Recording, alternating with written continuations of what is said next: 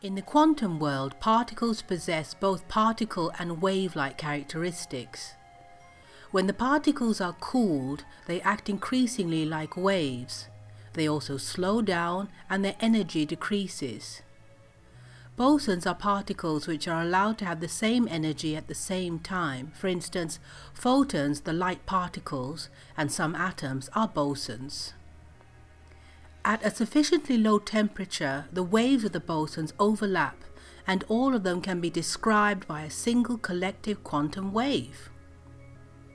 This exotic form of matter is called a bose-einstein condensate.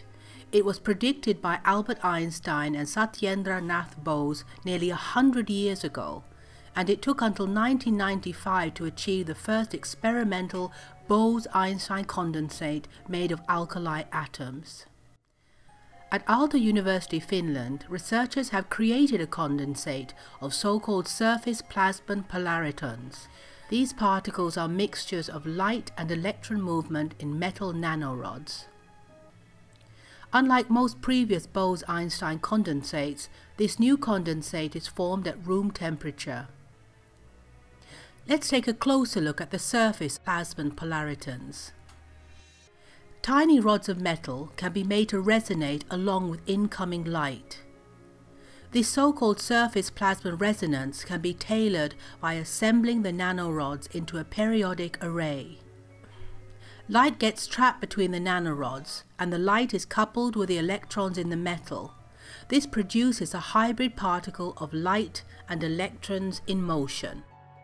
As an energy source, the researchers use dye molecules placed on top of a gold nanorod array. By exciting the molecules at one end of the array, it is possible to monitor the propagation of the particles that form the condensate.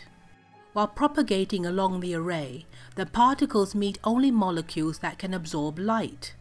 Then the molecules emit light back to the array.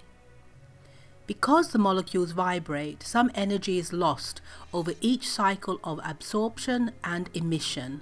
This so-called thermalization is seen as a collective shift of the particle population towards smaller energies, that is, from shorter wavelengths to longer wavelengths. When the lowest possible energy in the array is reached, the particles form a Bose-Einstein condensate. This is seen in the energy spectrum as a large number of particles in the lowest energy state, together with thermalized particles at higher energies, as described by the original theory by Bose and Einstein. The condensate shows coherence over distances that are large compared to the case of individual particles. This is analogous to the overlapping waves in atom condensates. The condensate forms in a picosecond, which is 1/1,000,000th of a second. How is it possible to observe something happening so fast? The key is in the experimental setup. By exciting the molecules only at one end of the array, it is possible to observe the light emitted by the forming condensate at each position in the array. Knowing the speed of the particles, the surface plasmon polaritons, the position in the array maps directly into time. This opens a window to the underlying ultrafast dynamics.